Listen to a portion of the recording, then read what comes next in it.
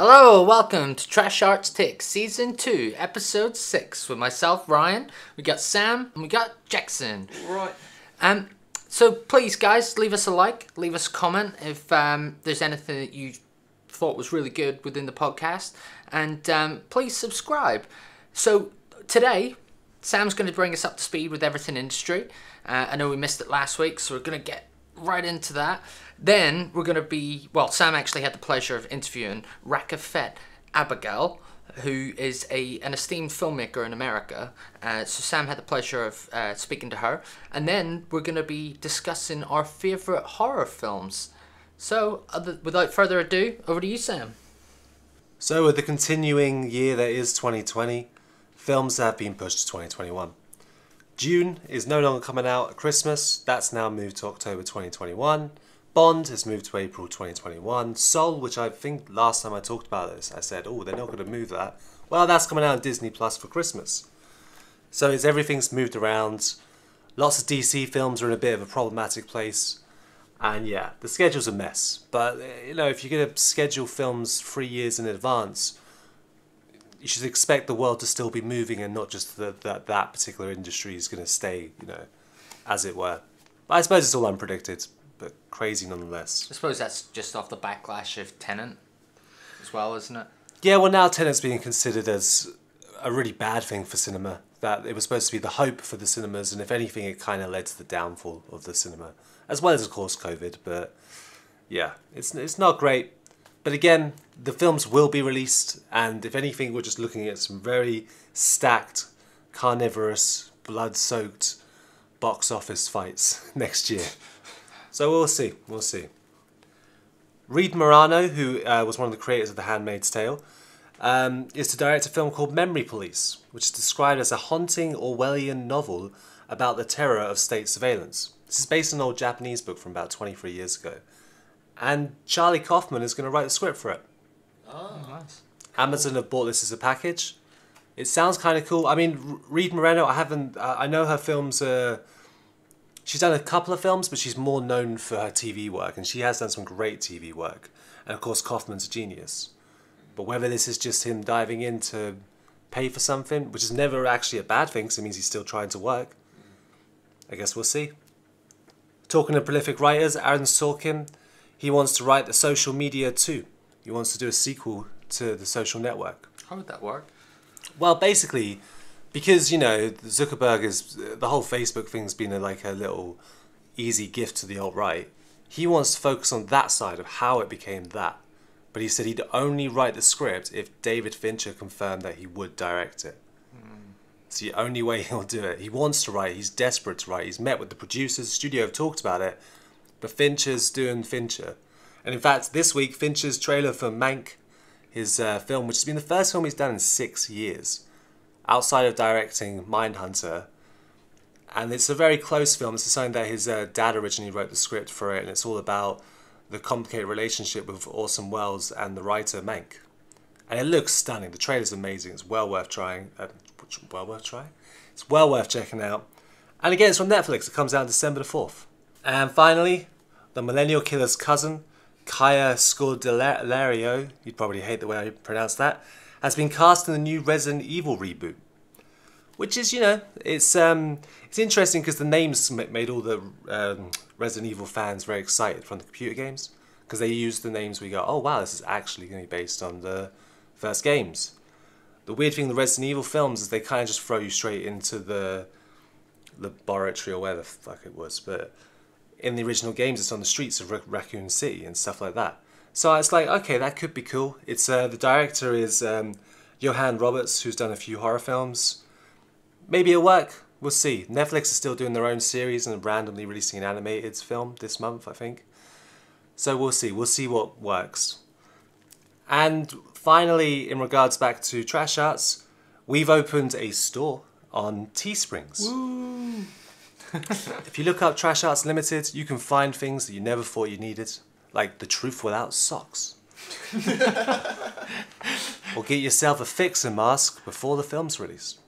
Fix yourself a mask. And if you're a fan of our Open Your Mouth event, which is also tomorrow on Monday at 8 PM, if you check it out on Facebook, you can get yourself a mask, a phone case? Or something else that excites you like a fanny pack? There'll be more to come as well. That's 8 PM UK time. And also, on that note, please follow the Open Your Mouth Facebook page. Thanks, Sam, for that. So, Sam had the pleasure of interviewing Rakefet Abergel, who is, like I said before, an esteemed American filmmaker. So, over to you, Sam, for that interview. I'm on Trash Arts Talk with Rakefet Abergel. How are you doing? I'm good. How are you? I'm doing alright. I've had a very productive day, so that's always good. I just woke up, so I haven't done anything yet. I made tea. So what got you interested in filmmaking? Well, I've always been an actress since I was really little, and it's always what I wanted to do was to, like, act. And then a few years ago, I decided that I was kind of tired of playing only kind of comedic roles, which is, I used to do stand-up, so I got kind of pigeonholed in the comedy world. Anyway, and so I decided to write my own stuff and write roles that I really wanted to play that I wasn't getting cast in. So, I did have a look a bit of your IMDb, and you've done a lot of extra work or small parts within big productions like She's All That, My Name Is Elle, Superbad. She's All That was extra work. Everything else was not extra work. Those were like actual parts. How does that compare to like the filmmaking that you're used to now? You know, compared to those bigger budgets, working with that before going into filmmaking. It's completely different, obviously. I mean, they have, I don't even know how many more times money than I did when I made my films, but it's just different. It's different. I mean, you're talking about a studio versus me. It's a different experience, but I learned a lot from being on those bigger sets because you see how a set should be run in like the large scale, and so I try to run my sets similarly because there's a reason it's run. There's a reason there's things that happen in a certain order, and there's a reason certain people run certain departments, and there's a reason every department is there. And of course, when you're an independent filmmaker, you can't have all the departments, and people aren't just doing one job. Like, I did 100 jobs, and so did everybody else.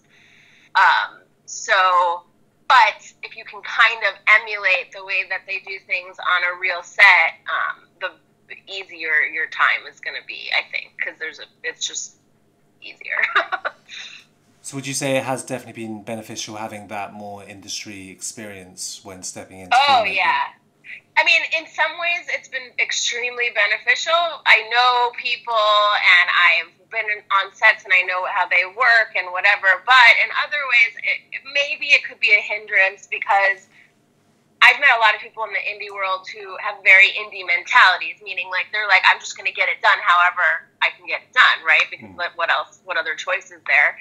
And I feel like I'm missing out on that skill because I have this idea of like, this is how it should be versus, well, what can I do? Like, how can I make this what I want it to be? Or I might say to myself like, oh, we can't do that because we can't do it right. And it's like somebody who has an indie mentality might be like, even if we don't do it right, we can do it our way and it's going to be awesome.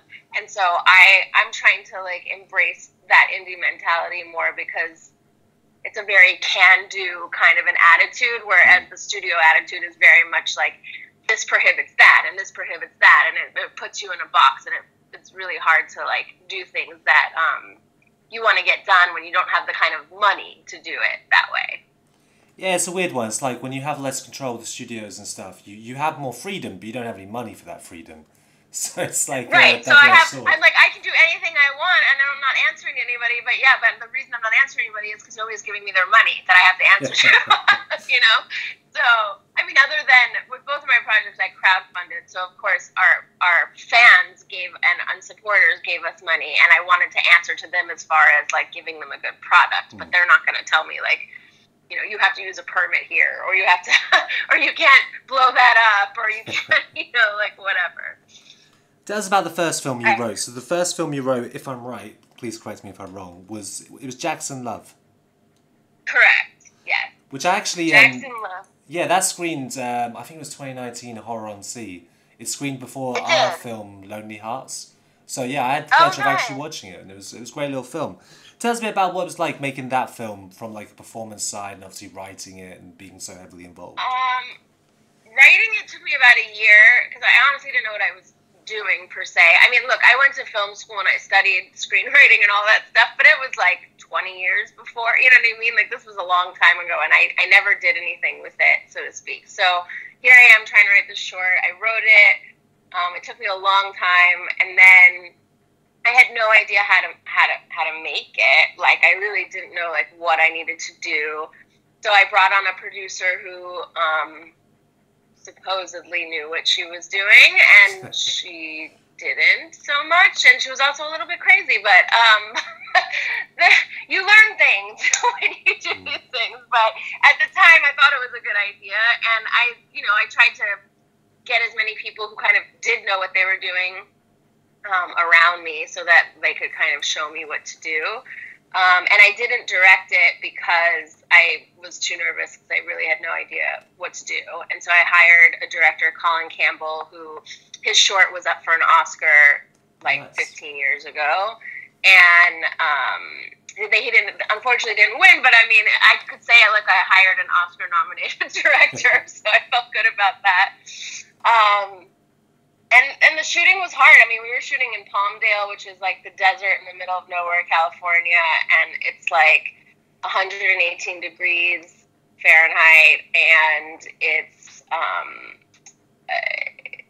just hot and miserable. And I had a lot of volunteers and people who weren't getting paid what they deserved to be paid because I couldn't. And I was putting people up at a hotel because it was too far to drive back and forth to LA, and it was just a very expensive, difficult endeavor. There were moments of fun, but for the most part, it was almost like being through film school all over again, but like hands-on.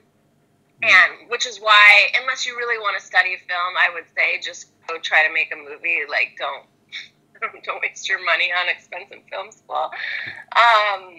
But it was, I don't know, it was a crazy experience. I was joking to another a podcast the other day that the behind the scenes, if we had them, of Jackson Love, like what was going on behind the scenes, is way more interesting than the movie, and probably more violent. Like, it was just we've all been through those experiences. Always happens. Yeah, after I finished, I said, I'm never doing this again. Like, I swore to people. I was like, never, never, never, never. And then boo happened. But I ate my words, I guess. Before we talk about Boo, obviously with Jackson Love, it got a hell of a lot of festival attention. And am I right in thinking you won a few awards for writing or nominated? Oh, for writing, I got like 10 Best Actress awards. That's amazing. We got a few script writing awards, and some like Best Horror Short type of awards. Look, I submitted to a lot of places. A lot, because I had no idea. First of all, I had no idea how many you should submit to or not, and I didn't really ask anybody. And also, I didn't know which ones were like really legitimate festivals versus maybe don't waste your money on these festivals versus this is a great festival, but it wouldn't take your movie because it doesn't fit in with their thing.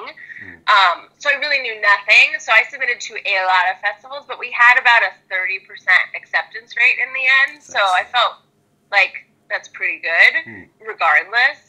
But because I submitted to so many, that 30% was like a large amount. I think it was like 70 festivals or something crazy. But we got rejected from, again, 70% of what I submitted to. But it's also, it's a 20-minute short, which is a very long short. People kept telling me to cut it. I even gave it to Seth Rogen to watch. And he told me to cut it. He was like, you don't need the first 10 minutes. And I was like, I'm not cutting the first 10 minutes. I was like, I'm sure you know what you're talking about. But it was my first movie, and I did cut the first like 3 or 4 minutes that is not in the final cut from what he had seen, because I really thought this scene doesn't need to be there. But other than that, I really wanted to make the movie that I wanted to make, and I didn't listen to the people who were telling me it has to be 10 minutes, it has to be this, it has to be that. And I was just like, you know what? This is what I wanted to make. I spent a lot of money and time and effort and work and sweat and literal blood and tears, and I just, this is what I'm doing. And if people don't like it or don't want to program it, then so be it. And it turned out, obviously, that people did want to program it and did like it. So... So now I just don't listen to anybody. It's kind of now crazy. I just do whatever the hell I want. Well, it's the thing, because like you said, your first experience within film was with working in the industry, whereas obviously a hell of a lot of rules and people telling you what to do. And with your first film, it seems like more in the post-production stage, you stuck by your guns, and yeah, you've won multiple awards, and it obviously made you feel a bit more prepared to move on to directing yourself with Boo. Yeah, which I was also not going to do, but I was convinced by some fellow filmmakers. I was going to co-direct it with someone, and they were like, stop it. Like, you can direct it.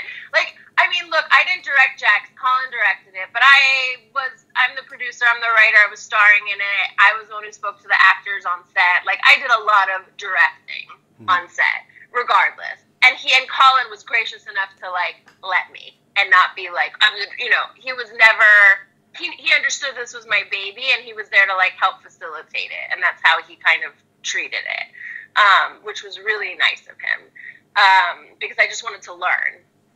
And so with Boo, I was going to do that again, and everyone convinced me, like, stop it, you know what you're doing. You're doing it anyway. Like, you're directing anyway. Like, stop it, put your name on it.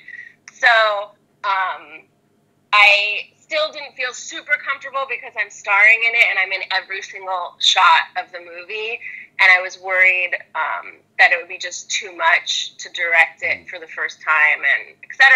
So actually my editor, Ned Thorne, he edited Jax and Boo, and he's an amazing editor. He also writes and directs on his own. I asked him to kind of be like a consulting director on set with me, like someone that I could just refer to if I wasn't sure what to do, or if I got lost, or if I was just like on camera too much and I couldn't be behind the camera. I could trust him to make sure that, whatever was happening over, far away from me was happening the way that it should be happening, the way I wanted it to be happening. Just kind of like a proxy for me, so to speak. And he was amazing, and he was so helpful, and so yeah, that's how I ended up directing Boo, which was a really cool experience. And now, of course, I won't ever let anybody direct my movies again. That's not going to happen. I think you did the right thing, though. I always try to, when I work with first-time filmmakers, if I'm producing something for them or doing something within the film, in my mind, it's always like, you build a team as a creative. It's about teamwork. It's not about that individual. So to have people with those experience, it's only going to make the film better. And I think it's good that you dived into that immediately. Some people, they don't want to do that. They want to focus on all of their skills that they don't have They just want to do what they... Yeah, I mean, like, look, even with the crew that we hired on Boo, I learned so much from Jax, because Jax was a disaster, as I previously mentioned. Honestly, I don't know how that movie got made at all. I even had like a little mini nervous breakdown after the movie, because my boyfriend of the time ghosted me, and I like lost it for like 3 months and like went into like hibernation and I wouldn't edit the movie. I didn't do anything, and like it almost didn't get made. Like, it's just kind of amazing. But anyway, because that was such a disaster, I made sure on Boo that I like knew exactly who we were hiring. I went with people I really believed were the best at their jobs. There were a few people that I would say maybe were not the best decisions, but overall, we gathered like an amazing crew. My DP, Alex Griffin, is amazing, and he's super talented, but also like maybe the nicest person ever, and the most patient and kind, and in a DP that's awesome. He never got like flustered or anything. And Marshall Langor, who helped me produce it, and he stood in for AD at some points, like he really helped me a lot on set, because he runs professional sets as well in the industry, and he knows how to run it, and I wanted it to be run that way. So I don't know. It's been a pretty amazing experience, and you have to have people who know better. You know, our gaffer, she's been like a gaffer on like some of the biggest projects, and the only problem we had really with her was she kept wanting things that I was like, I can't give you that. You know, she's like, we should have a crane, and I'm like, I can't give you a crane. I don't know what to tell you. Like, I know you're used to like working with like where you can get what you need, but I can't get you everything that you need. You're just gonna have to take what we have and like figure out how to get what you need. But yeah, it's really good to get people, but not only, I almost think it's better to get people who maybe are not as experienced, but are easy to work with and are going to be good on set. Definitely. Because you could have somebody who knows everything and is really good at their job, but they're a nightmare. And honestly, it's not worth it. It's not worth the knowledge to deal with a nightmare on set when everybody's, you know, at their wits' end. We had 3 overnight shoots, all 3 of them in a row. So it was like all of a sudden we were all being, you know, up all night, and you know, it was hard. It was hard on everybody. And you got to have people who are not gonna like lose it on set, or who are not gonna like just be jerks to everybody and make everybody miserable, and it makes the whole set miserable. You know, if you're not, I really tried to focus on like everybody having fun, because I was like, if we're not having fun, we shouldn't be doing this. And I wasn't having as much fun on my first project, so I wanted it. And so this one went off pretty seamlessly. We had very few problems, and it was stressful, of course, but it was fun, and I felt like we had a really nice group of people. Am I right in thinking that Boo comes out on video on demand in the next week or so?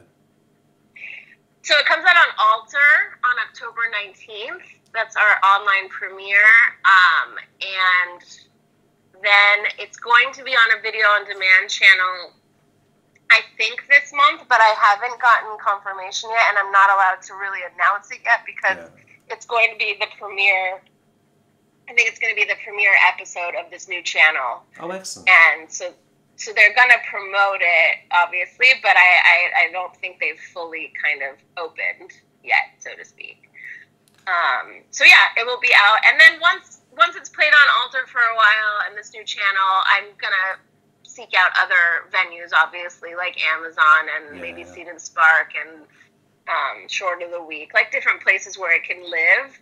But I kind of want to give Alter the views right now, because I think they have a great subscription size, like amount of people that watch stuff, and I would love to get fans' eyes on it. No, that makes a lot of sense. So what's in the future? I know you've recently had a screenplay enter, was it Nightmare Film Festival, Eden? What else are you working on? So I wrote Eden just for Nightmares. Essentially, it's a short, and I submitted it to Nightmares. It also got into Oregon Scream Week, and it was a semifinalist at Vancouver Horror Show. But I would like to make it. It's much, much shorter and more simple than my other 2 projects, but it would be a really great third. Like if I made a trilogy or an anthology of Jax and Boo, this would be a great third kind of a piece. So I'm hoping to make that. And I'm also writing a feature. Oh, I've been writing it for 2 years, and I don't know if it'll ever be done. I hope so. It's called New Mom. It's also horror thriller. And I'm also there's been some interest in a Boo feature, so I'm kind of brainstorming what that might look like. But at the moment, I'm honestly very discouraged that I'm having a hard time writing a feature at all. Like, I've never actually finished a feature.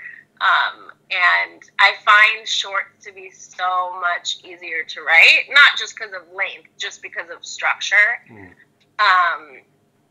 I can understand the story better. I don't have to explain everything. I don't have to go in deep anywhere. You know what I mean? You just get in and get out. And I really like that about short films. but you can't make a career off of short films. So here I am trying to write a couple of features. That's what's next. And also my friend Jeremy Herbert, who's a award-winning screenwriter, wrote a short for me to direct that I asked him to do, to possibly direct and star in. And so hopefully we can make that. I just think we're going to need a little bit of money, and I just don't know if I can get into all that right now. Like, if I can find a producer who wants to crowdfund or get us, a few $1,000s so we can make it, then I would love that. But I don't know if I can, take all that on right now on top of everything else that's happening. And I'm working and etc. Well, fingers crossed that does work out. Obviously, one of the things that, because you've had 2 pretty damn successful short films, and it's taken you longer to get those scripts right and to get everything right, it's benefited. So I'm hoping the same will happen with the screenplay. Thank you. Yeah, that's the idea. I can probably write a shitty screenplay quicker, but I'm very hard on myself, and I'm a perfectionist. And Eden, I wrote really quickly because it was a very simple idea, and it's 6 pages, and how much could you say? But I could even probably expand on that if I had had more time. But Jackson Boo took a long time because I really I wanted to write a smart screenplay, and I think that honestly the success of the films lies a lot in the writing, because you can have beautiful cinematography and great acting and whatever, but if the script is bad, it ruins it. It's the story. It's I feel like it's one of the most important parts. And so I feel like you can kind of skimp on a lot of other things, but if that script is not solid, it's just not going to be as well received, I mean, I've seen some movies that are beautiful. I mean, beautiful. The cinematography is way better than anything I've ever achieved. But it looks like a music video almost, because there's no substance to the story. It's just supposed to look pretty. No, I totally agree with you. Sometimes story gets completely lost to people. Actually leads me to my last question. I always ask this question to people. Let's pretend budgets aren't a consideration. What would be that dream story you'd want to tell on film? Oh, God. Well, actually, I have another feature I'm working on that it would need an instance where budget is not a concern. It's actually about a teenage sex addict who tries to kill herself, and she tells most of the story from a purgatory type place. Oh. And there's all these doors, and she has to kind of revisit different parts of her life to kind of figure out how she got there and why, because she doesn't really remember. And it has a lot of locations, a lot of cast, a lot of special effects, and it's also a very it's kind of a risky story to tell. I mean, she's a teenage or 20-something, I'm probably going to make her 20-something year old sex addict, so of course there's going to be a lot of scenes that are maybe rough to watch or whatever. So I don't know, I think that would probably be, that's my dream project that I work on a little bit here and there, but I know that I couldn't really ever make it anytime soon, so I've been trying to focus on the things that I could actually afford to do.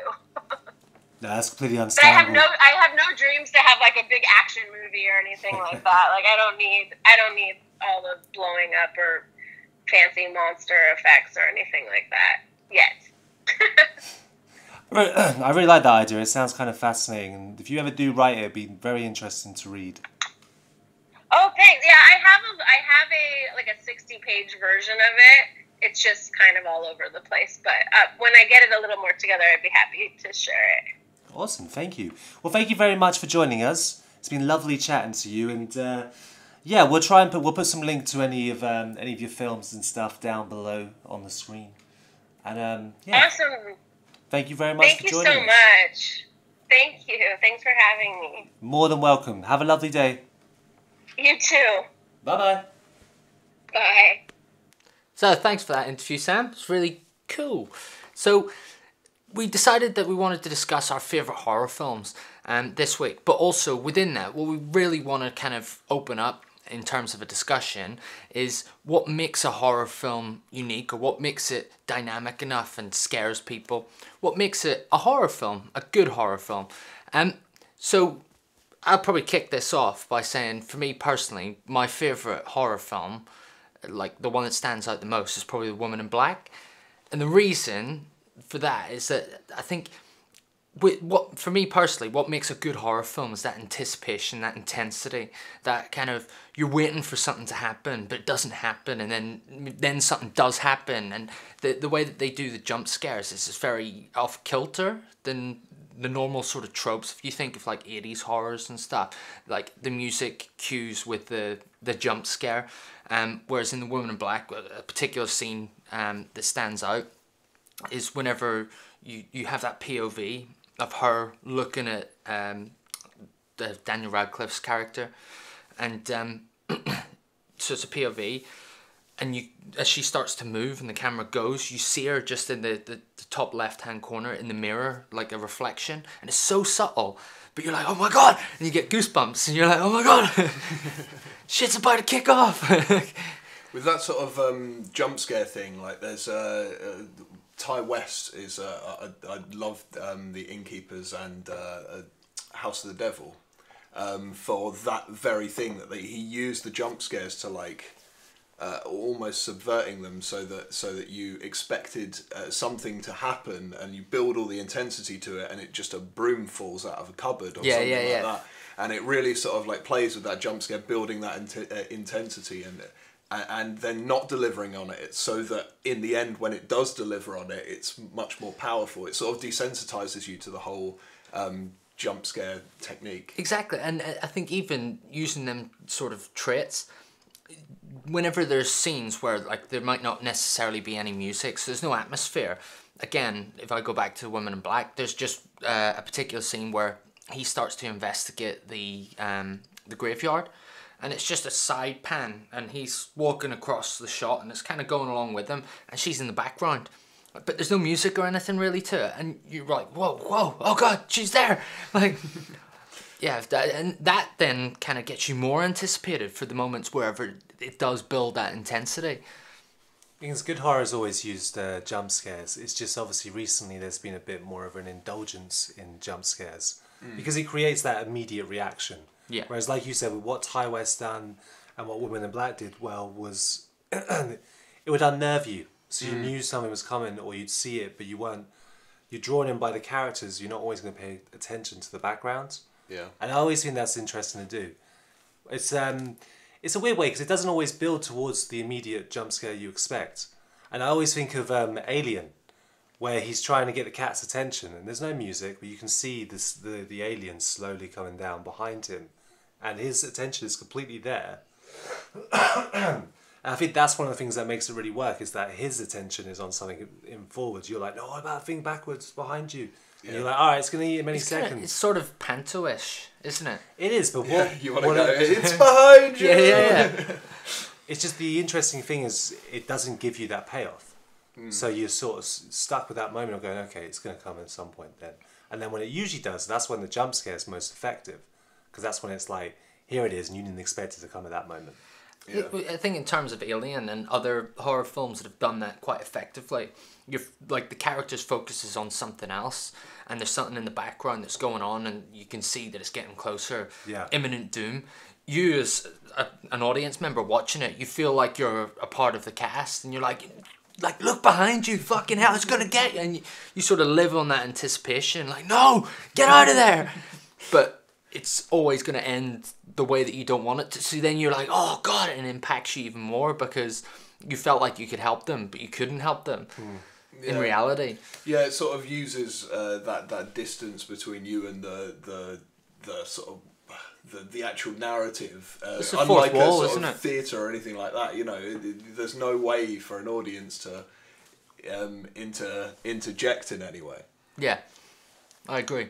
But it allows you to have more of a, and we've said it before with horror, it allows you to really hold on to that empathy towards the character, because you don't want them to get hurt, even though you know you're watching a film where they're going to get hurt. It's why slashers do it so well. Yeah. And if we're continuing our theme of what our favourites are and why and all that, Nightmare on Elm Street. Nightmare on Elm Street is one of my favourite films. It's one of my favourite franchises, but it all starts with the first one, with what Wes Craven did. And I think, because that film does work with jump scares, but it also plays more on that kind of, you have the empathy for the characters because you're seeing them as they're just teenagers. And then you're seeing the dreams, and the dreams, of course, is such an open interpretation of the subconscious. So you can see all those things that affect them in their lives. And it's twisted and it's hideous with the creation of Freddy. And I think Freddy's one of the most iconic characters ever made in any horror film. Yeah. He's just... I mean, the general concept of him is quite, he's a child killer.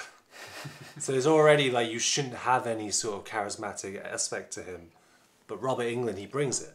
He brings such a crazy dynamic. And I know it's like a load of combination of different performances that he wanted to try out.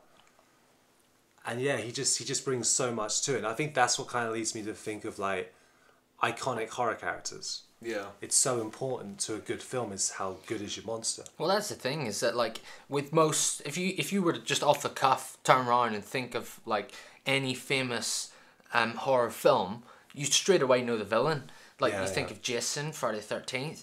You think of Halloween. You got Mike Myers, Michael Myers. Yeah, different film. Yeah, they're iconic. Yeah. They establish themselves as a key figure within that role, and that's what kind of made the film so successful. Well, it goes right back, doesn't it? When you think of, I know it's in the name, but Dracula. You think of Frankenstein. They always think of the monster. You never think of the scientist. You think of the monster, right? It's Well, just they think that Frankenstein is Frankenstein, but it's actually Frankenstein's monster, isn't it? Yeah. Yeah. It's the iconicness of these monsters.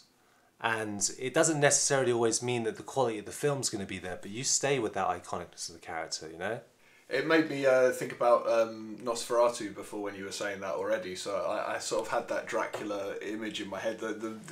When you have that sort of charismatic villain character, no matter how evil they are, somehow they just engage you in such a way that you like can't you can't take your eyes off them. They're I don't know. There's something that's like terrifying and yet enjoyable at the same time.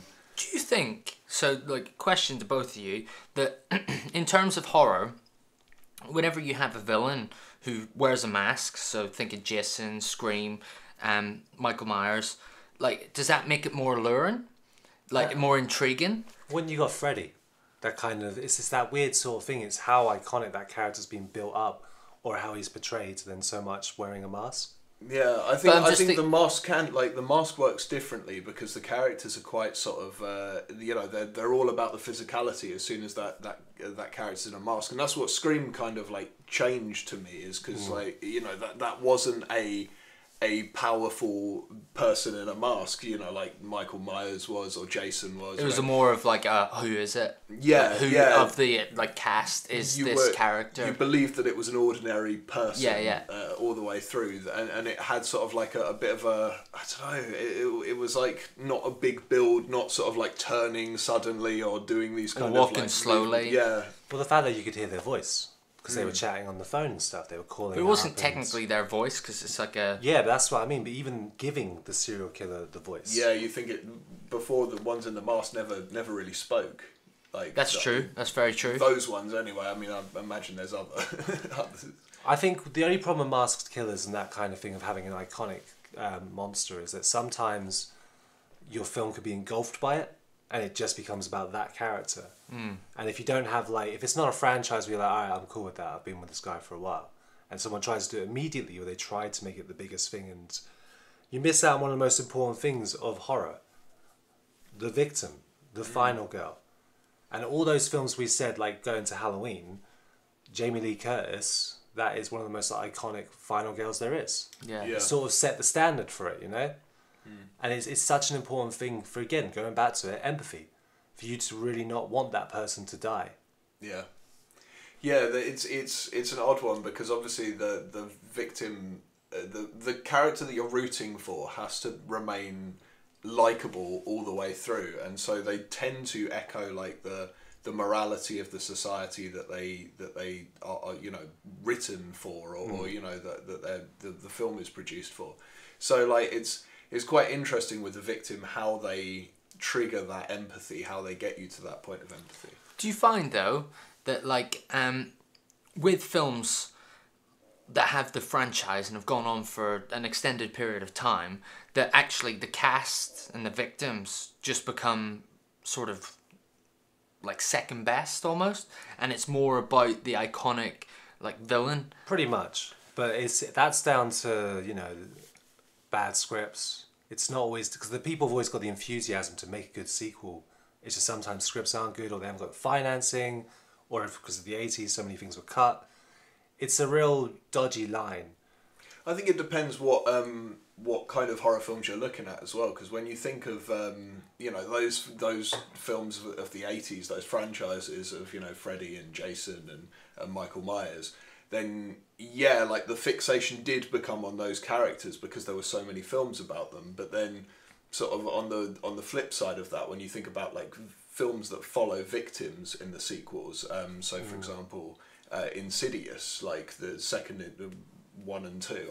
I'm not sure. Did the third one follow the same people? No, I don't think so. They kind of follow more the medium. Yeah. Oh yeah. It's the lady, yeah. isn't it?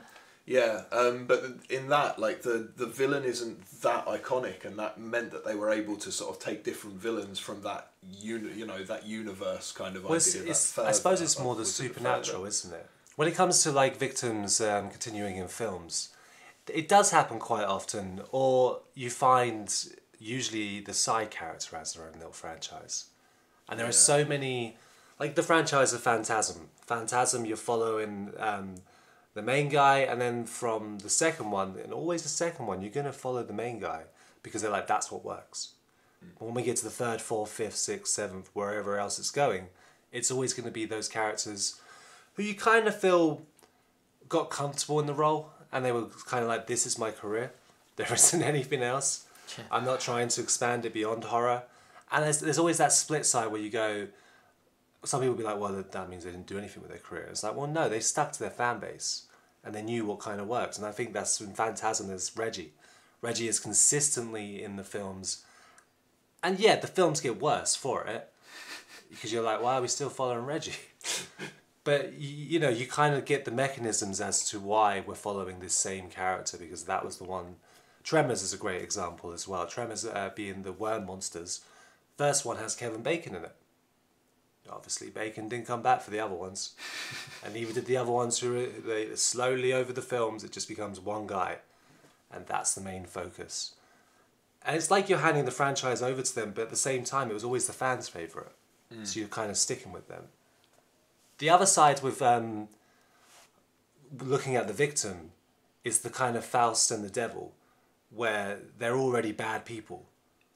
And they're kind of allowing this horror stuff to come in. Either they've invited it in themselves, or that through their own actions, there's going to be some consequences. And I think that's always an important thing, because it gives you a kind of a balance to look more at what's happening in reality.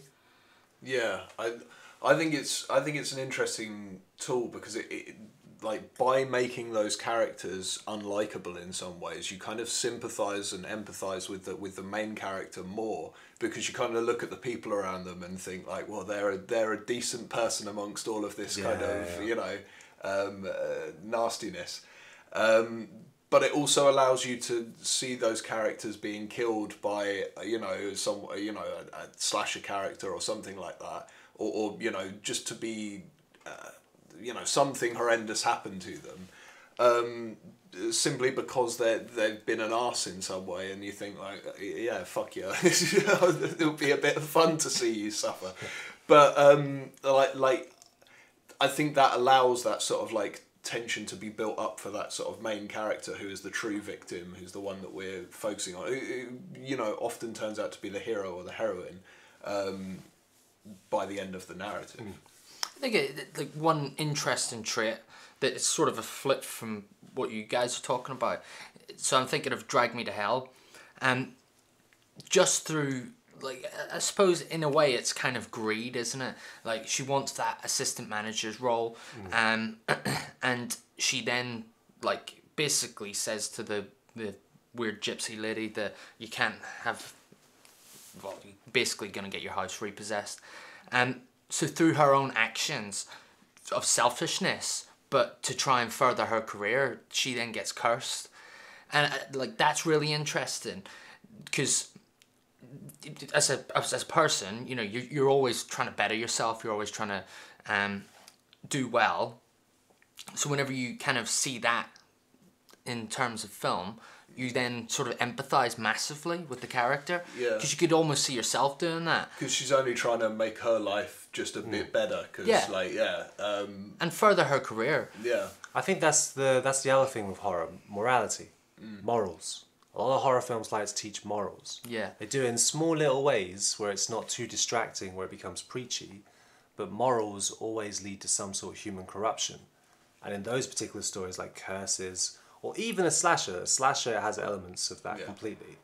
It's going, don't do this. That's why Scream plays off it so well. With the meta they nature. basically have a character that tells you what the tropes are of a horror film. Well, Jack, I thought you were you still haven't revealed your favourite horror film. Oh, Or a favourite of yours. It's so hard to name any favourites because I love like so many. What's the horror first films, one that but comes to mind? Evil Dead is the first thing that comes to mind. But then I just love that whole franchise. I love the TV show. I just feel like all of it together is just something amazing. But I think Evil Dead 2 is probably my favourite horror film. Probably. It's It's almost difficult. like it's almost like the reboot. Kind of. It is Evil Dead 2, but they sum up the. Yeah. Yeah, because they wanted to make they wanted to remake it, didn't they? Oh no, the studio wanted them to remake it. They wanted to make a sequel, and so they sort of did both. But that kind of leads us to like the fun, manic sort of horror, doesn't it? The horror that takes you to a point where you're like, whoa, this has gone to a whole different level of craziness. Yeah, and I think that's what I enjoy about it so much is that the way these creatures and the Deadites, they take absolute joy in what they're doing. They just seem happy and almost making a joke out of it, and that to me is so much more terrifying than something that's taking it very seriously and moody. You know, if something's really enjoying your torture, it's horrific. See, another example where you get that kind of energy, and I know you're not the biggest fan of these films, but Child's Play, as in Chucky. Because Chucky has his crazy one-liners, and the very fact that a doll's running around massacring people is insane in itself.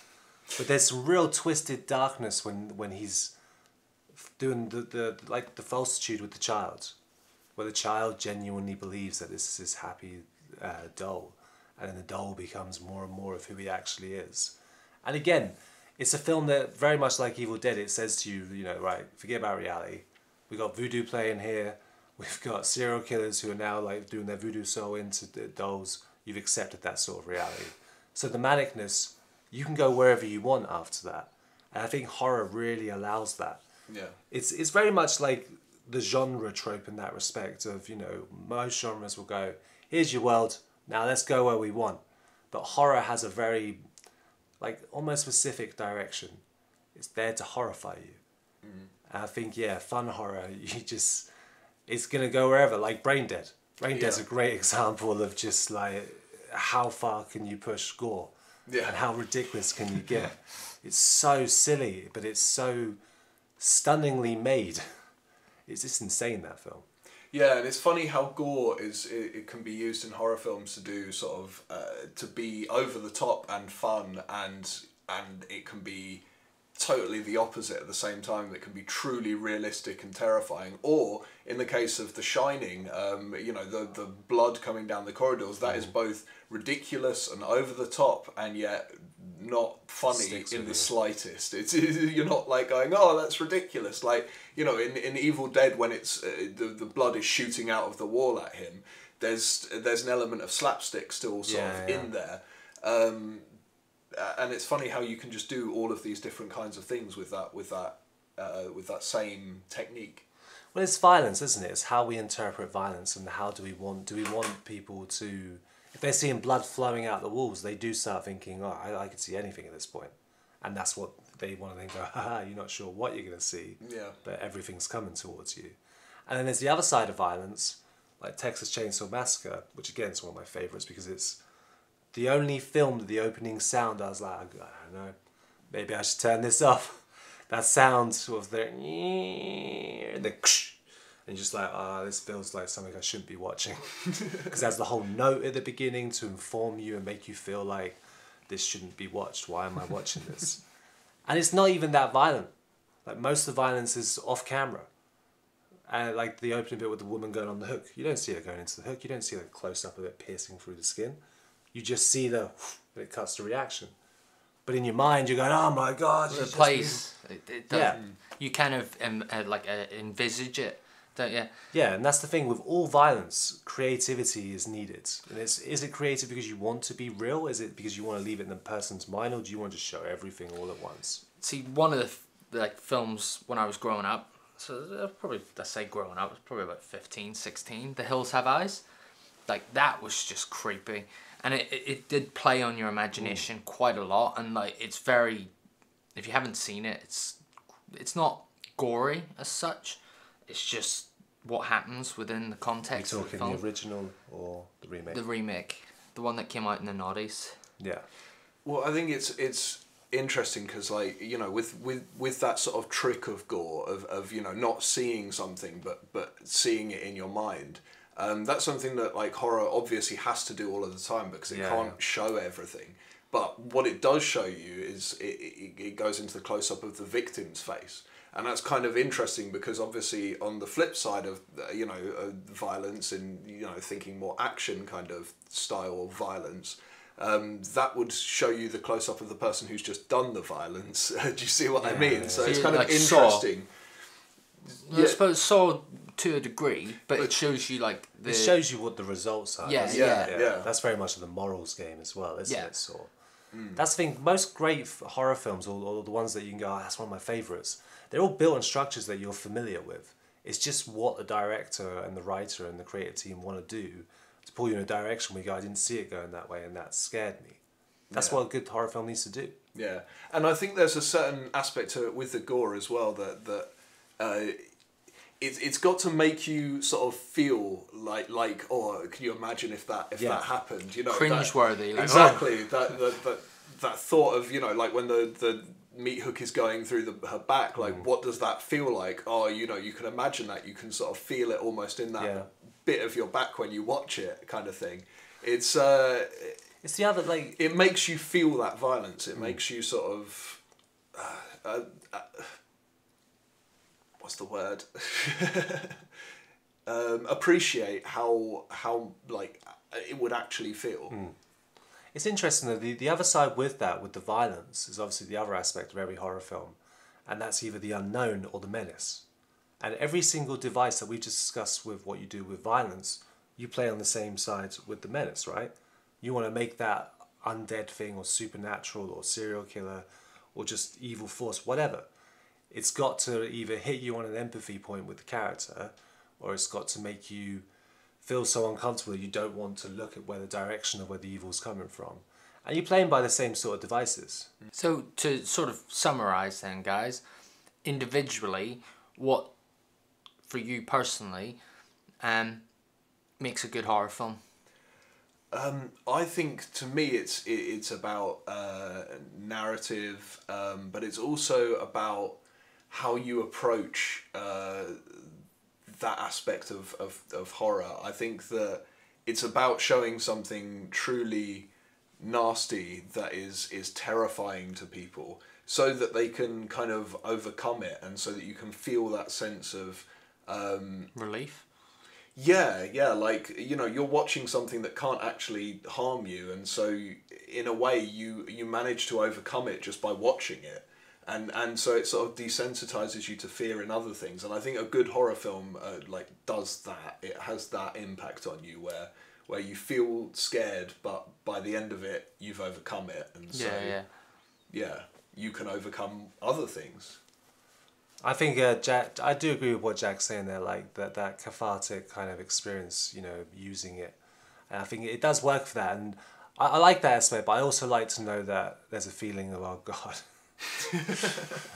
there is no coming back from this. And so to me personally, a great horror film is about utilizing creativity. It's being as creative as possible to horrify people, and it's up to you to decide what direction you want that to do.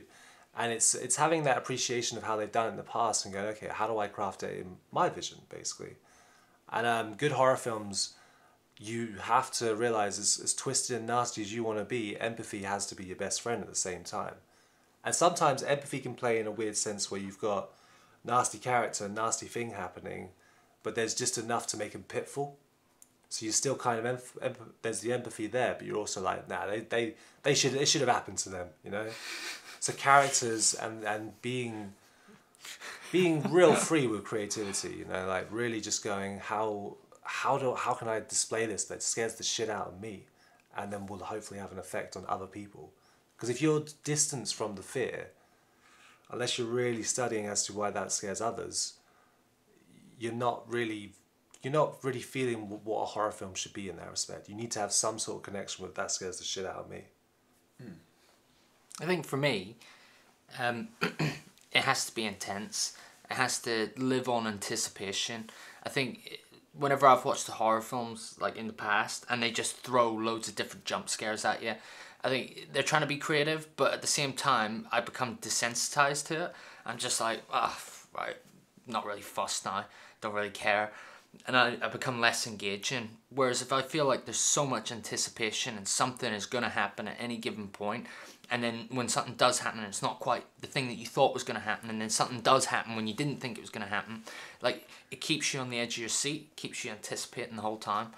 And that for me, it's like, if you give me a horror film like that, I love you. Innkeepers and The House of the Devil. There you go. Watch them. I'll watch them. So anyway, guys, hope you enjoyed this week's podcast. We'll have another one next week. As ever, please leave us a like, leave a comment. If there's any kind of horror films that you want to discuss, please leave a comment. And subscribe and check out our website, www.trasharts.co.uk. And Sam, what's the website for the t-shirts and stuff? It's teesprings.com, and if you look up Trash Arts Limited or LTD. Awesome. Other than that, guys, hope you enjoyed Trash Arts Takeout. Ta-da!